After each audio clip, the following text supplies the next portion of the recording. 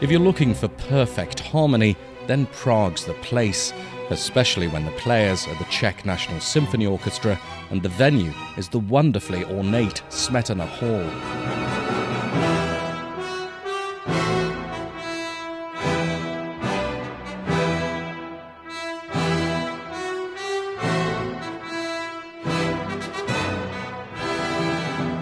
The CNSO is one of half a dozen symphony orchestras in this city, and such a concentration of musical talent is a magnet for international clients seeking maximum orchestral bang for their buck.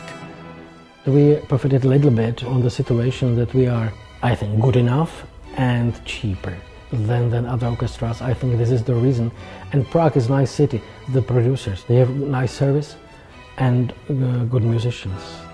The city is undeniably beautiful, but the world's top classical pop and soundtrack producers don't come here because they fancy walking Prague's cobbled streets.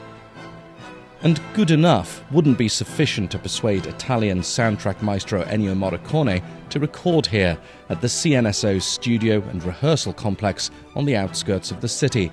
The resulting soundtrack to Quentin Tarantino's Hateful Eight won an Oscar. Flexibility and quality are the key factors. These are musicians who can make adjustments on the fly. Our orchestra, the most important difference is that we are able to change the musicians day by day. We have about 250 musicians. It's like a hockey team, a football team. We have the possibility to create really the best selection. They're the cream of the Czech Republic's renowned music schools. For internationally minded young people, music once promised an escape from communism's restrictions. Now, almost 30 years on from the Velvet Revolution, private orchestras like the CNSO match the modern Czech spirit with the country's rich musical heritage. The Czech sound is very colorful, very soft and also rich. We are full of emotions.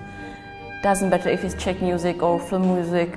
It's important to give to people in the public the best what I can. It's pleasure from music. Prague lives and breathes music, but even the stunning historic venues can't sustain an orchestra of the size and quality of the CNSO. Concerts here are rarely profitable, so working with clients overseas is an important part of the mix.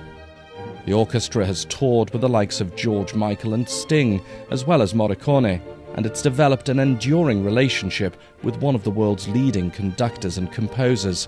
New Yorker Stephen Mercurio has made the CNSO his ensemble of choice. American orchestras would probably like to be more flexible, but their own union doesn't necessarily permit that. You know, you get 2.5-hour sessions here in the States, and they'll give you a 4-hour session. They'll negotiate depending on the size of the orchestra. If you're going to do a string orchestra piece, they'll say, oh, you need X amount of players for X amount of time, and then they will then present you with a budget that reflects that. In other words, they're incredibly practical, and I think other organizations wish they could be that practical, but sometimes are pulled back by restraints that, quite frankly, the Czechs don't have. But it's not just about the bottom line or the lack of restrictive regulations. Clients value CNSO players as creative partners who breathe life into the sheet music on their stands, whatever the genre. They come at it in a very, very open way. No matter what the project is, they'll accept it at face value, and if you insist on a certain kind of perfection, a certain musical result, they will go with it without bringing a negative attitude towards it, like, why are we playing this? We should be playing Mahler or Brahms. That's great, and they can play that beautifully.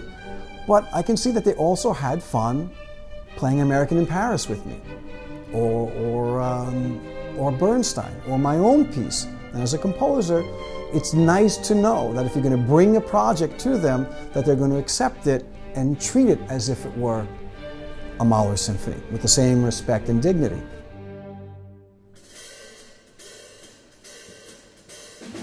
For the performers, the CNSO represents the best of both worlds, exposure to different genres while keeping a firm hold of their classical heritage. every conductor or every soloist have different view how to do music.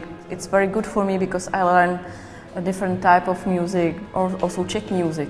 This is interesting how to do in different styles. If people knew they could hire the CNSO for about a quarter of what you'd have to pay in London, they might be tempted.